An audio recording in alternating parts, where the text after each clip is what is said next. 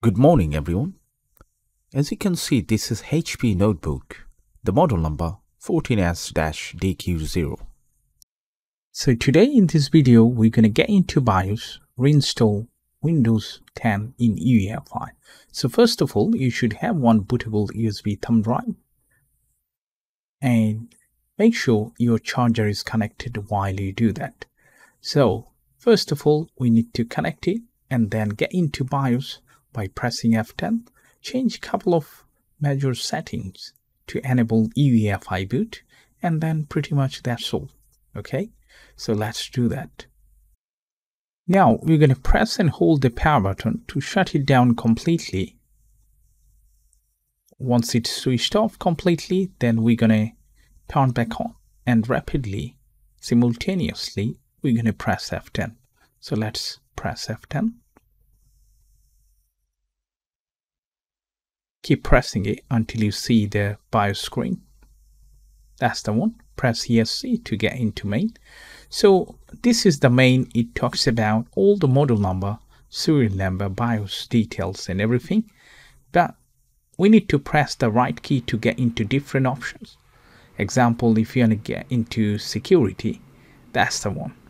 So make sure the TPM is enabled. And we're going to leave rest of the settings as it is. We don't have to do anything.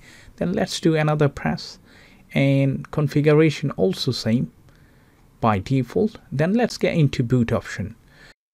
Alright, so from here we're going to change a couple of settings.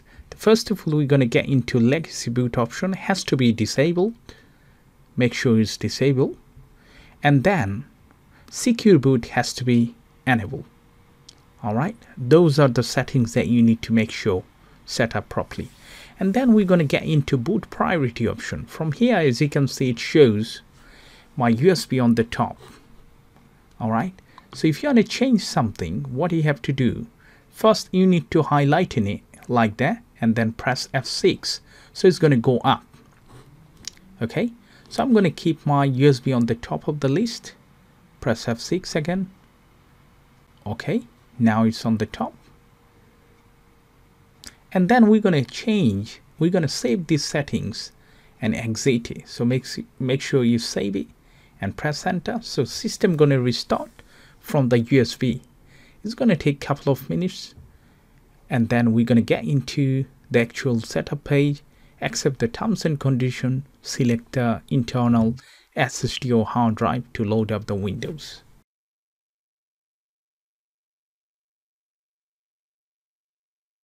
So now it's already in the setup page. You're going to change whatever you would like to change, language, then click on setup.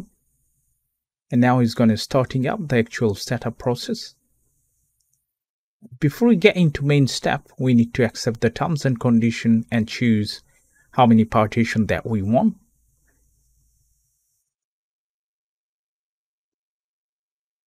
So we're going to accept it first, all the terms and condition, otherwise it's not going to let us to install it. And we're going to get into the custom settings, and from here, as you can see, there are more than one partition. If you delete it, you're going to lose the data, so make sure you back it up if there is any important from the previous Windows system. If not, then you are good to go. You can delete one by one of them, and then you can customize the partition.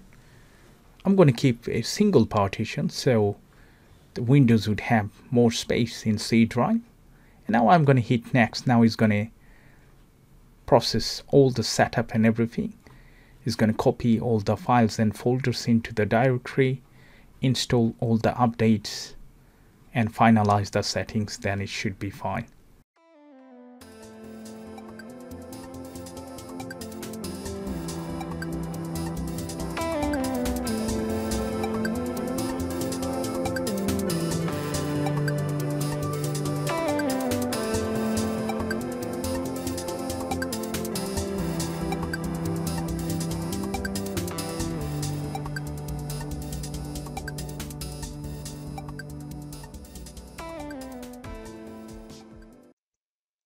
Alright, so it's almost done. It's finalizing all the setup and everything.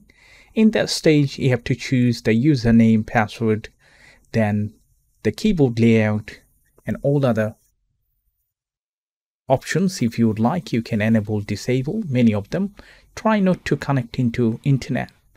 If you would like a proper update, then I would suggest you connect into internet, and it's going to take all the updates and everything, and pretty much that's all. So once it's done, it's going to take another few minutes to finalizing, and Windows would be ready and all yours. Okay, so that's how you enable USB boot in UEFI format. UEFI means the secure boot enable, legacy disable, and also you have to be very careful when you create the bootable Windows 10 thumb drive. Make sure it's in UEFI environment. So that's all for today. Thanks for watching. Bye for now.